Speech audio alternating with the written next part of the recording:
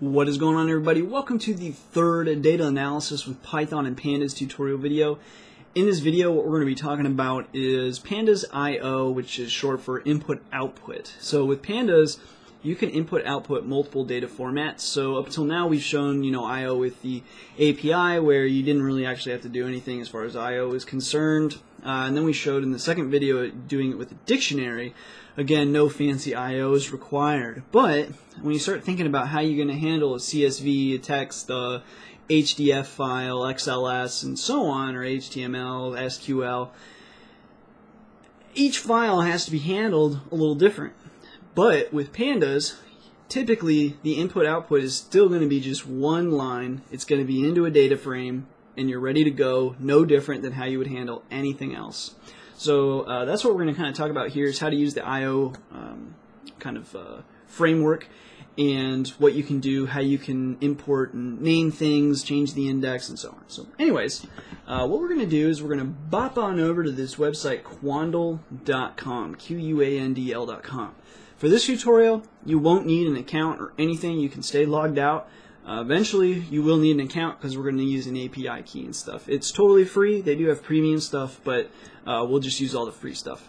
So anyway, you might want to think about making an account with them because we're going to use them relatively quickly, but not for this tutorial. So when you go to Quandl, basically what they have is just data sets galore for like everything. Okay. And what's nice is their data sets are pretty well normalized. Quandl also has an API, or a module, well, an API, but also a module that works with their API. Again, in this tutorial we won't be using that, but soon we will, and it's actually really easy to use. But even if you didn't use it, the Quandl is really simple to grab data from. Anyway, we're going to get into housing prices and real estate and all that, because we're going to pretend that we're billionaire investors, so that's what we'll do. So first, let's say you're looking for a house in Austin, Texas. So maybe we would look for, like, housing prices 77006. That's the zip code for Austin. Now, at least I think it is. We'll find out soon enough. So here we go. We've got a Zillow home value index median price for that zip code. That's from 2008 onward. I'm hoping we could find a longer one.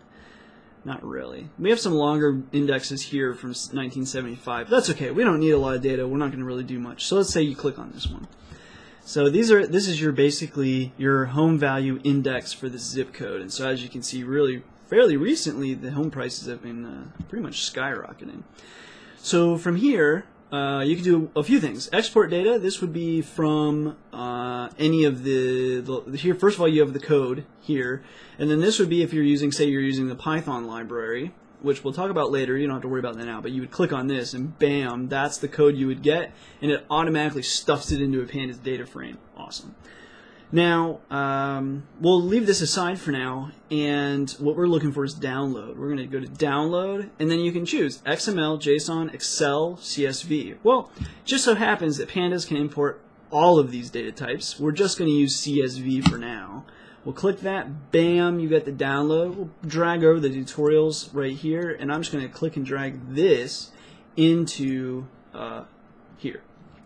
Now, the next thing that I do want to cover, actually, let's go to our friend Google.com, and let's say you are curious about something with Pandas. Well, Pandas actually has relatively decent documentation. So we could say Pandas I/O, and here you go. You got your I/O tools here.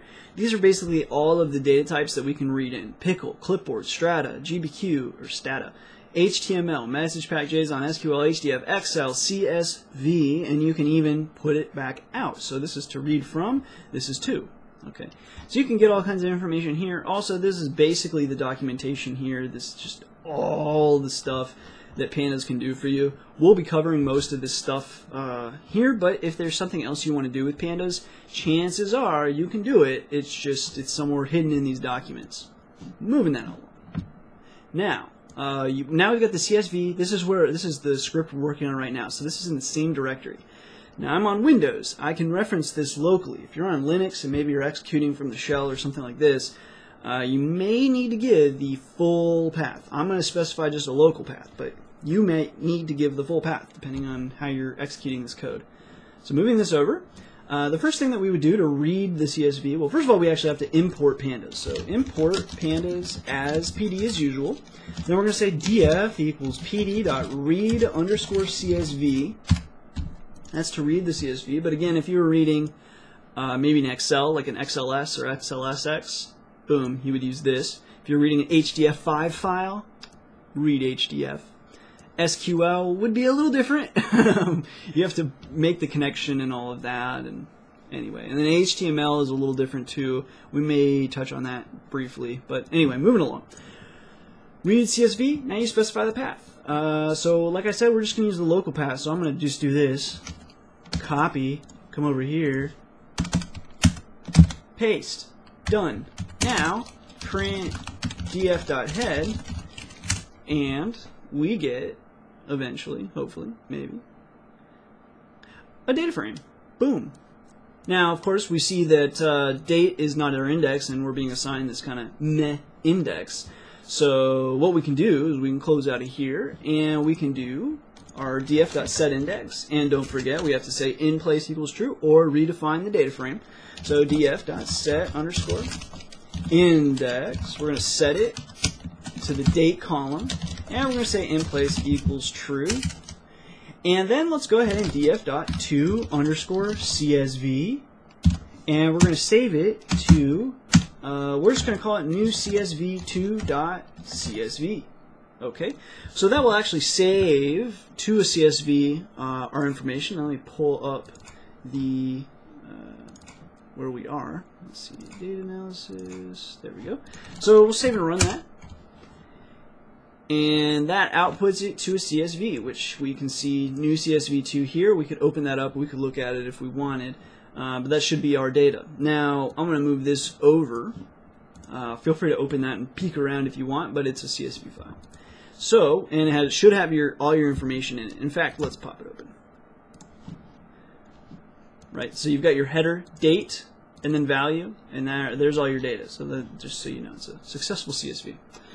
Moving this over, now what we're going to do is we're going to read it back in. So we're going to redefine data frame. So we're going to say df equals pd.read_CSV, and we're going to read in new CSV2.csv. Now we're going to say print df.head, and we're going to see though what ends up happening is we're back to having date as just a regular column, not as the index we tried to set it to before we saved it. That's because the CSV file does not have any attribute index. Okay, that just doesn't happen. So what we can do instead is in basically all of these IOs. So we're doing read CSV, but basically in any of these IO kind of things like read Excel, HDF, whatever, well, HDF is a little different, but read HTML or, I don't know, Excel, CSV, whatever, you can specify the index column when you read it in. So we could take this, copy, paste, and then we could say index_call equals 0. Now we're going to print it. We'll print the old one and the new one. And then, so this is the one without it, reading from CSV2. This is the new one. Bang. So now we actually have the new, we're specifying date as the index.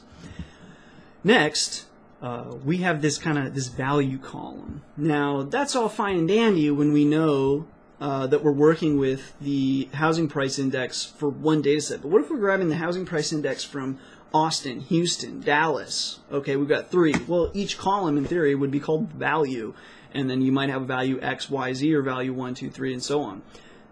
That's a problem. Okay, we need to know what column that is. So how might we handle that? Well, we would want to rename the column. So one way that you could do that is the following. If you want to rename every single column, the way that you would do that is you would say df.columns equals, and now we just have that one. Don't forget, because we set the index. An index is not a column. It looks like a column, but it's not a column anymore. We've revoked its column status. So df.columns, now we have one column. So we just need to name one column, and we're going to call that house. Actually, let's call it Austin HPI, house price index HPI. df.columns, Austin HPI, boom. Now print again df.head, save and run, We have a bunch of output here, but the last one is Austin HPI, and you've renamed that column. You can also do df.rename and then columns, and it's a dictionary and stuff. We will talk about that later on in the series. Now, the next thing that we want to do is save it to a CSV file. So let's say we want to save that, so we would say df.to_csv, and we'll save this as new csv3.csv. Fine and good, cool. We should have a new CSV. Here it is, new CSV3. Open that up. New CSV2 is refreshed, but that's okay. Here's new CSV3, and you can see it has this new column header as Austin HPI. What if, however, you do not want these headers in the file immediately? Okay, what if you just want this to be data? Well, we can handle for that. So we can close out of this, and as you go df.tocsv, let's copy that, paste. We'll call it new csv4.csv, and what we can say is header equals false. Save and run that.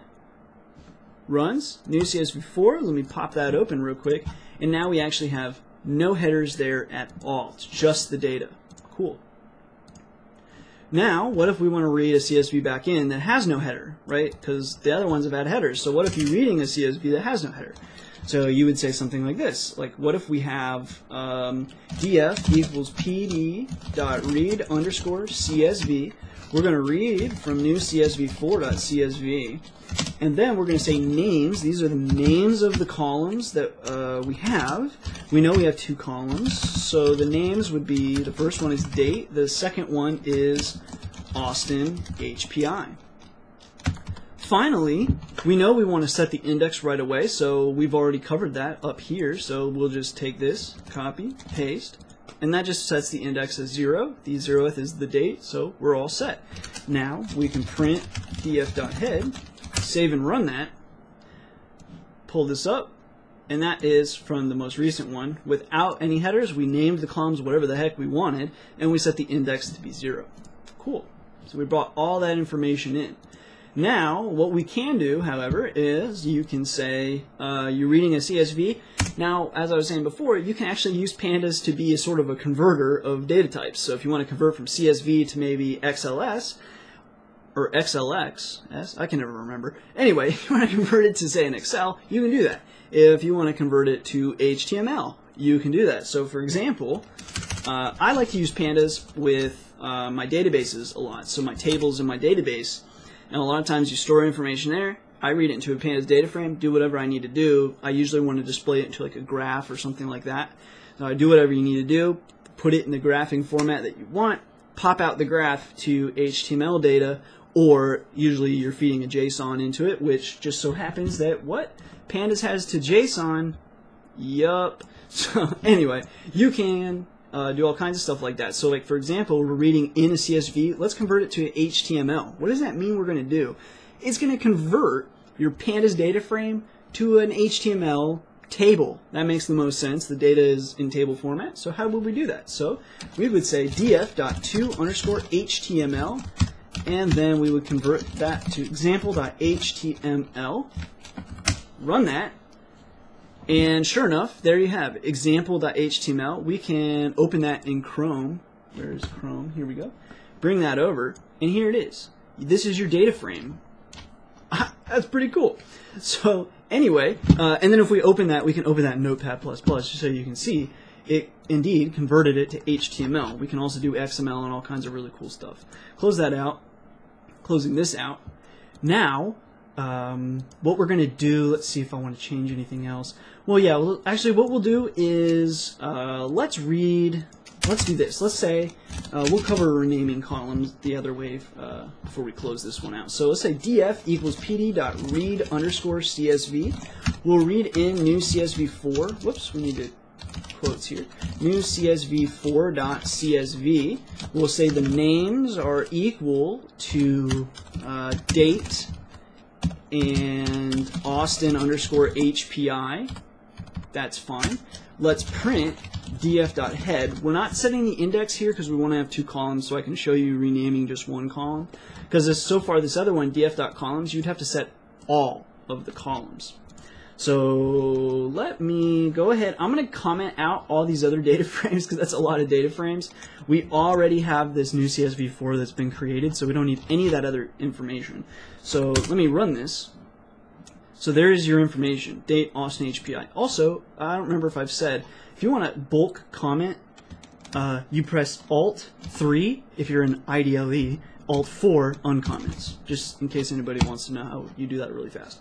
Anyway, so there we go. We have the two columns. Now, how do you rename a column? Well, you can say df.rename, and you can rename various things in here. One of the things that you could rename is columns. You can say columns is equal in like curly braces, and we've been using Austin HPI, and then to rename it, colon, what you want to rename it with. Let's do 77006 H_HPI, and then we'll say in place equals true, and then finally print df.head, save and run that, boom, you've renamed a single column. We retained date. Now, of course, like I was saying, you would obviously want your date to be the index, but we only had two columns that we're working with. So I wanted to retain date just so you could see that you could rename one column at a time, you know, if you really wanted to.